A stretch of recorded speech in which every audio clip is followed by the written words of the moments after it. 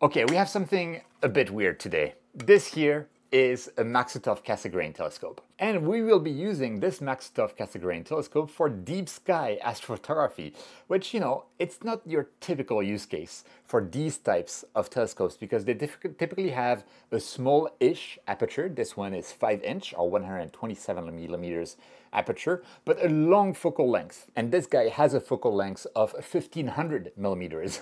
So quite a long focal length for such a tiny little piece of scope. It's also very light, at around 3 kilograms on its own like that. So f11.8, 1500 millimeters focal length, it zooms in a lot. So this is the SVBony MK127 or MK127. And this is a very interesting scope in a lot of respects because it has this, default specs, and it comes with all of the advantages of a MACCAS type of telescope, meaning it's really good for visual, planetary, and lunar. It's also a pretty decent scope for solar system astrophotography, although I'm not an expert on that, so I haven't really tried that out. I have tried the visual though. But what makes it really interesting is that it comes with a very unique type of accessory for such a MACCAS telescope, and that's this little thing here. If that looks like a reducer to you, it's because it is. It is a reducer for this MACCAS telescope. It is actually a 0.65 times reducer, meaning that your focal length goes down to 980 millimeters and your focal ratio goes down to a still slow, but still faster 7.8, f7.8 focal ratio. But that means that you can have potentially a tiny telescope that can still have a lot of reach and be usable for deep sky astrophotography, so for galaxies, as long as you use very small sensors. I would say at most, the largest sensor that I would use with this is maybe the 533 sensor. I've been testing it with the 585 sensor, which is even smaller. And that's not all that's unique with this little thing. One thing as well is that if you look at the front, normally when you look at something like a Skywatcher MK127, you have a dot, an aluminum dot kind of on the front lens of the telescope. This is not the case here.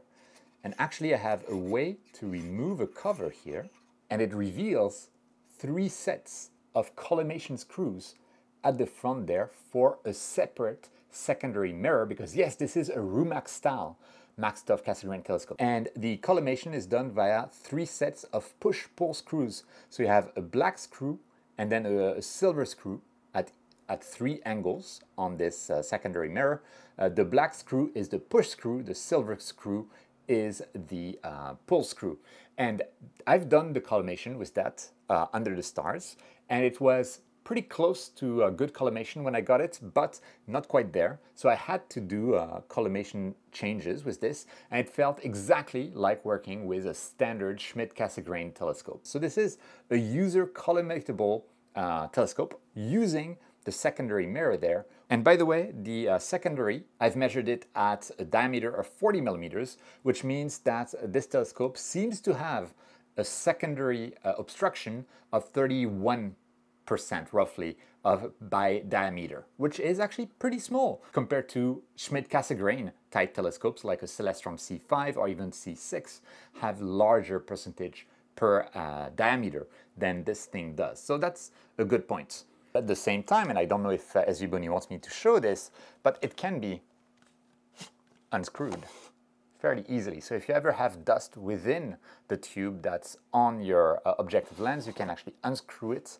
and then screw it on afterwards again before redoing the collimation. Okay, now I need to be very careful putting that cover back on. There we are. We have the secondary mirror or the secondary mirror screw cover back in place. But wait, there's more, because this telescope also has, you can see it here, a dual speed focuser.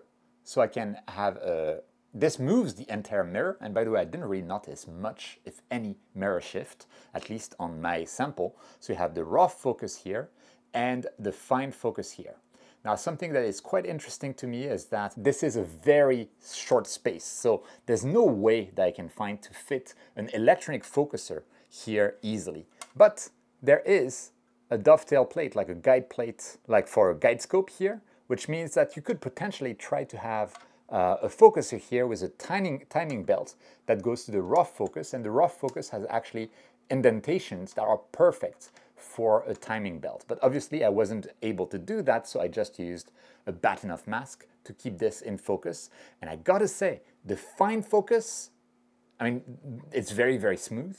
And in particular, the fine focus was really a pleasure, an absolute pleasure to work with. And on my Bahtinov mask, basically doing like a small movement with the fine focus really moved the central spike of the star just a tiny bit. So it was delicious to actually get into perfect focus. As you can see, this is actually a very well thought out telescope.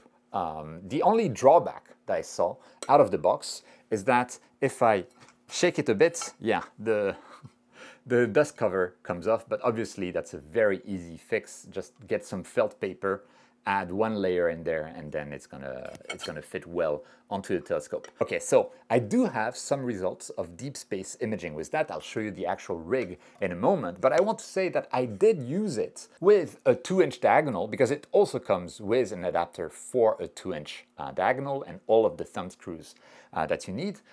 Because I don't even have a 1.25-inch diagonal. That's the one that comes pre-installed, but it comes again with the 2-inch adapter as well. So 2-inch diagonal, a 2-inch 26mm eyepiece, and you know, I after collimation, I put it towards the moon and also towards Saturn. So like if you've ever done visual planetary with a Schmidt-Cassegrain or a Maksutov telescope, there's a moment where you're moving the focus knob and suddenly the focus like snaps into place. It just, I don't know how to describe it. It's a magical moment. If your telescope is not perfect or it has issues, let's say, or is not well collimated, it will not snap into place. It will like, the focus will become less and less and less fuzzy and then more and more and more fuzzy. And you'll have like an area of decent focus, but you don't get that feeling, that actually wonderful feeling of snapping into place. And this one gave me this feeling like out of the box after I did a little bit of collimation. Of course, we have the usual stuff, like we have a Vixen dovetail plate here that looks to be around 20 centimeters, which is nice. And we have also two finder scope shoes that are available. For me, I used one of them for a guide scope and the other one for my Gaius S2 computer to control everything. By the way, for me, it came in this box, so you don't have any carry case with it. Because the price is also pretty reasonable. I'll get to that in a moment. You don't get a carry case with this, but the box itself is actually small enough, but I think it can be reused pretty well as a carry case when you need it. So just, you know, don't throw the box away. Okay, so now let's talk about price. How much is this thing? The list price of this thing is $873 US. I do believe it's shipped from China. I have no idea what it would be in the United States after import. But as I'm looking at it right now, it's actually on sale for $480 US. Yeah, I mean, $480 US, kind of a no-brainer, even if you're just going to use it for just visual and, you know, planetary, in my opinion. It's a very nice scope, and it is, I think, cheaper at this price than something like the Skywatcher. 127mm Maksutov Cassegrain with, you know, better features. But I need to show you first how it looks with my equipment, my camera attached to it, etc. And I need to show you the results of that under the stars. So let's get to that. And here is the telescope ready to image deep space astrophotography targets, where I have the reducer actually placed here, and then my usual imaging train with my 585 sensor camera, a guide camera on an off-axis guider, and I'll get back to it in a moment. But the point is now I'm at 7.8 on a Maksutov Cassegrain telescope with a small sensor, the 585. Otherwise, yeah, I wouldn't go very much past the 533 because you'll see the results in a moment. But this looks like a normal telescope, except that it's weird that this is a Maksutov Cassegrain, and I have 980 millimeters of focal length. That's pretty good. That's a lot of zoom into the target. So for things like galaxies, this is awesome. But that's how it looks with my standard imaging stuff. But you might have noticed that I have this second guide camera with a guide scope here, right? What is this doing here, even though I already have an off-axis guider? This is because while the off-axis guider worked, the star shapes in it were getting like crosses, basically, like tiny crosses, and they were also getting quite faint. And so for PhD2 in a light polluted sky, like here in Tokyo, it was difficult to actually lock onto a star in a reliable manner, especially since I've had like a lot of high, thin clouds all through summer here. If you were in Bortle 5, Bortle 6 zone, I don't think you'd have any issues, but for me it was a limitation, and therefore I was using a separate guide scope with guide camera. So with that, let's get to the computer, check some results out. Before that, you can like the video, it really helps the channel out. Leave a comment down below, is this something that you would consider to buy? And if you want to support me even more and you're planning on buying anything from SVBony, like this thing, or Agena, High Point Scientific, even Amazon, if you do so after clicking one of the links that I have down in the description, it will help me out at no cost to you. And if you want to sponsor the channel directly, make these videos directly possible, you can become a channel member. It's the join button next to the subscribe button, or a Patreon supporter. The link is down in the description. Some of my Patreon supporters have access to my videos early and without ads. And I also have a Patreon only for now Discord server running there. Anyway, with that, let's look at the results. Okay, I'm on my PC and we can look at the results of some deep space astrophotography with this little Maksutov Cassegrain telescope with a reducer. It's not every day that you hear that. But anyway, here I have on my computer the result of a single 30 seconds frame on M27, the Dumbbell Nebula. And I wanted to show a single exposure just so that you could see that without calibration, this is uncalibrated, the corners aren't really bad at all, although, I mean, of course, it's a small sensor. It's really made for small sensors, but the corners are fine. The darkest corner is 83% brightness compared to the center around the nebula, like not within the nebula. So that's actually very reasonable, although, I mean, it's not reasonable when you think it's such a small sensor, but for the purpose of this gear, I think it's perfectly fine. And we have M27 quite large in our sensor, which is really nice. And the star shapes, they're not too bad actually, but you can see that very quickly. I'm not going to go into the details of the star shapes, but very quickly in the corners, they start to be a bit out of whack, right? And we have this weird like halo there. I mean, this is not great, but it's not horrible either, I guess. And we can look at the stack of just 20-30 seconds frame because the sky conditions these days have not been good. Also, my flat panel is kind of dead. It's no longer flat at all, and so I'm not able to get good flats these days. So yeah, anyway, this is a stack. And again, we see the nebula like quite clearly at the center, and the center stars, they're fine. I mean, if I were to show you that, I think you'd be okay. The stars are a little bit fuzzy. They have this slight halo around them, and that could be due to some slight focus shift, maybe, or also the fact that this is a Maksutov Cassegrain. It means it takes forever, and in summer it might actually never cool down throughout the night.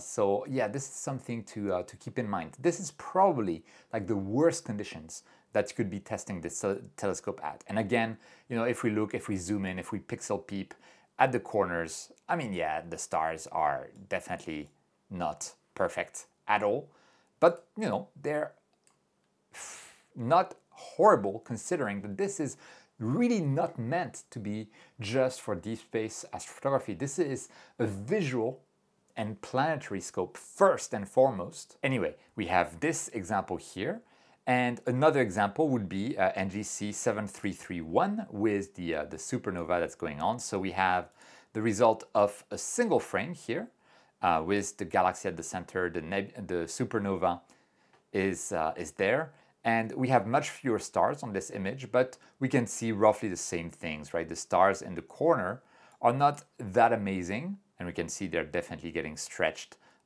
here and there as well. You know, it's there's fewer stars, so it's a bit less visible than the previous image, and at the center it looks pretty nice, but you know, it definitely has its limitations there. And if we look at the full stack of this, I think it was like 4 hours of data of 30-second exposures. We can see the stars in the center and the full stack are actually, I would say, like slightly hazy, right? But then again, it's like super hot in Tokyo. There's a lot of seeing problems on my rooftop during the night. So I don't know whether I should fault the telescope for that. And in the corners, the star shapes start to kind of get less good. But actually, it looks actually better than M27 for whatever reason. Just to show you how this looks when processed, you know, it looks like this in the end. This is just 4 hours of data in Tokyo, in terrible conditions, with hazy skies, poor seeing, etc. But we can see this supernova there, we can see the galaxy. It's all, I think, pretty cool and pretty nice with this telescope, although, again, this is not the primary use case. I did get a second point of data from K-Bill Astro, one of my Patreon supporters. And K-Bill Astro also used this very same telescope, I mean, not the very same, but let's say the same model of telescope, to take an image here of the same galaxy from a much better Bortle zone. And the interesting thing here is that this was taken without any collimation adjustment of the telescope. The tracking also isn't perfect in many of his frames, but we can see some of the same issues with the stars. Sorry, I haven't debayered, but you can see the halo there around the stars in the corner. This is all like very consistent between telescopes, but this one, interestingly, is out of the box, no collimation done whatsoever, and it gives us a second data point. Thank you so much to my Patreon supporter, K-Bill Astro, for really providing that. And he definitely has better sky conditions than I do, that's for sure. The stars, again, are a bit fat, maybe slightly fatter than mine, I'm not sure. But yeah, this looks overall quite good. This, by the way, is the final processed image from him, from K-Bill Astro. So that's all. I think that's really, really nice. I mean, this looks okay, right? I mean, more than okay, to be honest. I'd be very happy to have this image, and we do see the supernova here. And so that's for the experimental results on deep sky, which is not the main scenario, again, for this telescope. It's just a bonus. You get a Maksutov Cassegrain telescope, which is great for portable visual astronomy, especially on planets, but also on deep sky objects. You have, of course, the Rumak design with the collimatable secondary mirror, and you have also the very nice microfocuser there. So if you're interested in visual, portable, right, and you were looking at a Maksutov Cassegrain, this is definitely a very strong candidate, especially at the sale price. Even at the full price, I would say, like, this is a strong candidate to an alternative to the I think $700 or $600 Skywatcher, a 127 millimeters Maksutov, because it has the Rumak design, it has the microfocuser, and it has the reducer as well, which lets you do some high focal length astrophotography on deep space objects like galaxies, kind of as a bonus. But if you're looking something dedicated to astrophotography, to deep sky astrophotography, no, this is not the telescope for you, right? Just go for something else. Go for a Newtonian. If you get a Quattro 150p or 200p and you mod it, especially the focuser, you can get excellent results. Probably, like, especially the Quattro 200p, once you've modded it, you'll have something that has the same focal length, has faster focal ratio, and is much less portable, but it's better for dedicated astrophotography. But still, I think this surprised me. I expected to get much worse results, to be honest, even on a small sensor. One thing as well, of course, is that if you're going to use it with an APS-C size sensor, that's not going to work. You heard how guiding was a problem for me. So yeah, larger sensors than the 533, forget about it. Like, completely forget about it. The 533 would be the absolute limit, in my opinion. So with that, is that something that you'd be tempted by, or is this something that just is not interested to you because you don't do visual, or you already have all of the visual equipment that you need, and this is not a dedicated astrophotography telescope? Let us know down in the comments. While you're there, please like the video. It really helps the channel out and to make those detailed reviews as much as I can. Of course, if you're planning on buying anything from SVBony, Amazon, HighPoint, Gina, etc., if you do so after clicking one of the links in the description, it will help me out at no cost to you, and you can sponsor the channel directly as a channel member, as a Patreon supporter, link in the description. As always, thank you so much, guys, for your support. But with that, thanks so much for watching. Don't forget, whenever you can, to look up at the stars, and I'll see you next time.